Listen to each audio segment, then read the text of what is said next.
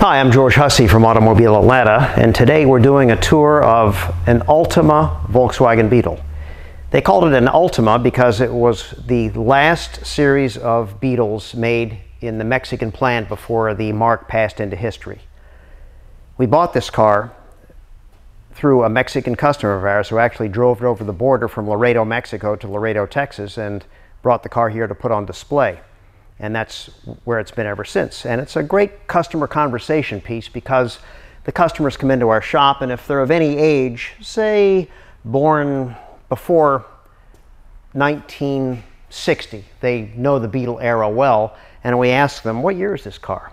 And they look, and if they know a little bit about Beetles, they look and they see that it's got this chrome bumper without the overriders on it, and the flat headlights, and no turn signals, and they say, well, maybe that's a 68. And I said, well, that's a good guess, because in 68, that was the first year of taking the overriders off and making it more of this crash-type bumper and putting the headrests in here. But no, this is actually a 2004 model. And we are actually surprised that it is so true to the original form. This is a 1600 cc exact dimension of the original Beetle, not Super Beetle, swing arm 4-speed transaxle that now has fuel injection and electronic ignition and hydraulic lifters. So you get the ultimate. You get a car that will blow you all over the road, that has no power, that the doors close with a vacuum. Hard to close, you have to close them twice, but yet looks identical, virtually identical to a 68 through maybe 79 Beetle. The Ultima Edition, they made 2,500 of these, came in either the powder blue or pewter colored and featured the chrome stainless steel script back on the car along with the Carman badge and the chrome bumpers and the chrome surrounds. The Beetles got cheap in the last years, and a lot of them were used for taxis. So they stripped all the chrome off of them and just made them a utilitarian vehicle. For the Ultima Edition, they put all of the chrome back on, including the chrome side molding, and then put wide white walls to give it that retro look and color-keyed wheels. Other than that, the car was the standard issue of Beetles of that era, but yet these, the last 2,500, they put a tag that I'll show you in a moment. They put a tag on the glove box specifying Ultima Edition. So quite celebratory, and we're very, very happy to have this one here. The giveaway in the back of this car are the larger-than-life taillights, we call them, because even in 68 the taillights were a lot smaller.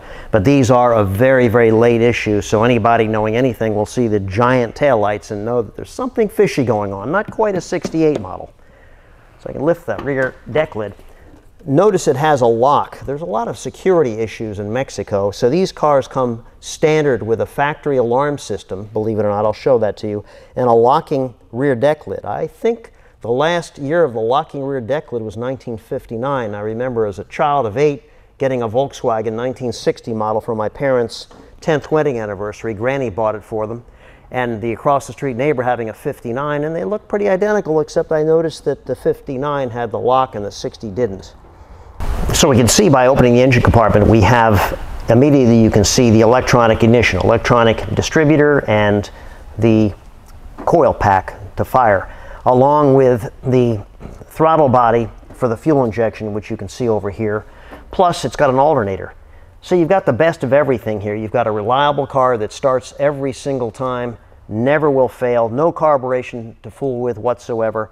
And on top of that, we can't see them, but it's got hydraulic lifters, so no more valve adjustment.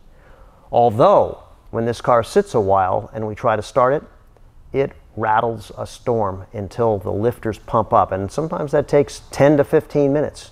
Sort of crazy. You wouldn't think they'd leak down like that.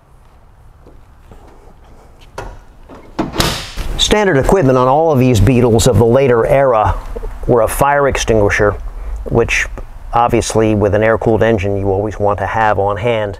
But with the Ultima Edition, they added a factory stereo CD player, which is fun, with the 4 speakers, actually 4 speakers in this car. And what gives it away is the Ultima Edition badge. this is probably worth $5,000 more over the value of a regular standard 2003, 2004 Volkswagen. Notice the color-keyed grille, just retro, just like the old ones, and fuel gauge, odometer, later model steering wheel, later model, and wiper and turn signal, almost reminiscent of maybe an 82 924 of the era. And we had these Ultima Edition mats made, but fully carpeted, which is nice, and very, very comfortable high back seats with the extra headrest, and of course the lap belts. Also, because again the high theft rate in Mexico, this has a built-in alarm and a security lug for the key. If you don't have the key and the security lug, the alarm on or off, it will not start. So you lose this lug, which is an electronic transmitter, and the car will never start.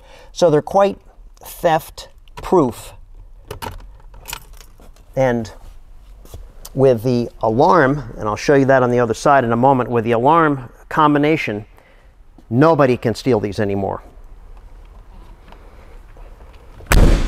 So I released the engine compartment via the glove box lever, and the first thing that strikes me is this has a switch right here, which is reminiscent of any later model Porsche or Volkswagen door switch. So we think, well, this must be for the trunk light, and think, why does a Volkswagen have a trunk light? Well, it's not. It's for the alarm system. So in case you were able to lift the hood, the alarm would also go off.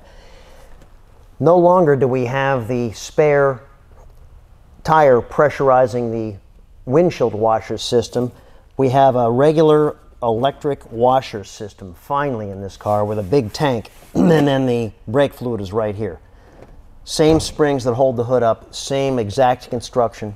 We have a charcoal canister over here for emissions, which the earlier ones didn't have, and the fuel tank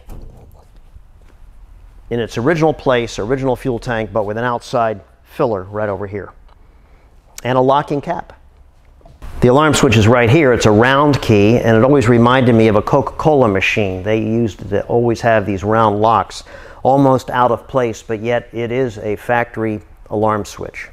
And finally, flat H4 7-inch headlights. These really provide good lighting for those desolate, empty roads. So that's it. That is the tour of the 2004 VW Beetle Ultima Edition.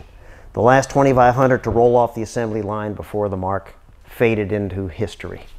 Thanks for watching. George Hussey, Automobile Atlanta.